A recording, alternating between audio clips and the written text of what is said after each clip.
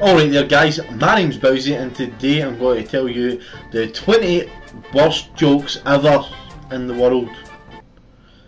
Ever. Right, the first one is, two antennas met on a roof, fell in love and got married. The ceremonies wasn't much, but the reception was excellent.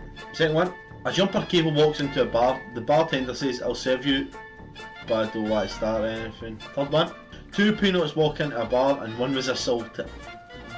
Fourth one, a dyslexic man walks into a bra.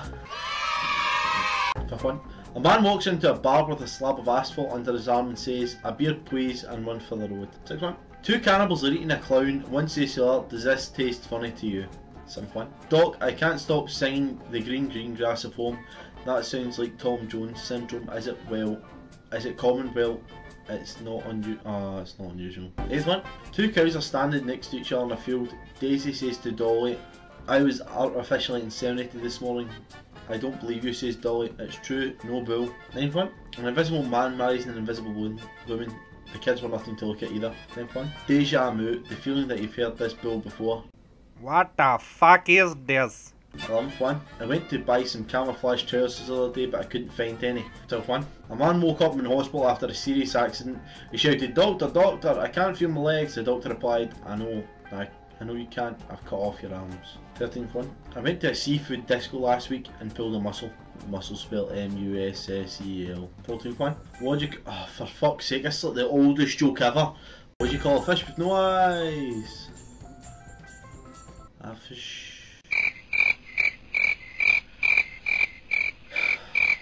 15th one, two fish swam into a concrete wall, one turns to the other and says, "Damn." 16th one, two Eskimos sit in a kayak with chili, they lit a fire in the craft, unsurprisingly it sank, proving once again that you can't have your kayak and heat it too. 17th one, a group of chess enthusiasts checked into a hotel and they were standing in the lobby discussing their recent tournament victories. After about an hour, the manager came out of the office and asked them to disperse, but why, they asked as they moved off. "Because," he said, "I can't stand chestnuts boring in an open foyer."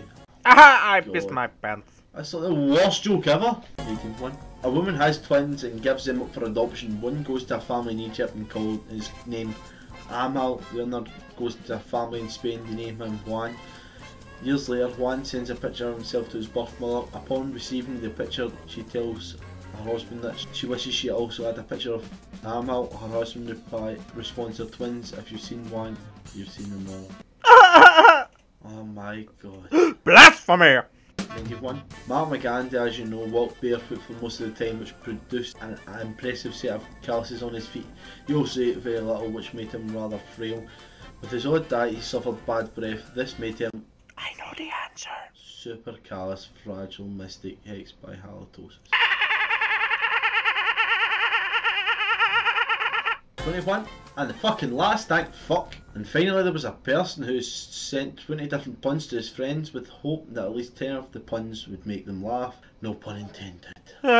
Well, that wasn't funny at all. Dear sir, I find your humour very boring. Get yourself better jokes, sir. These are the worst jokes ever.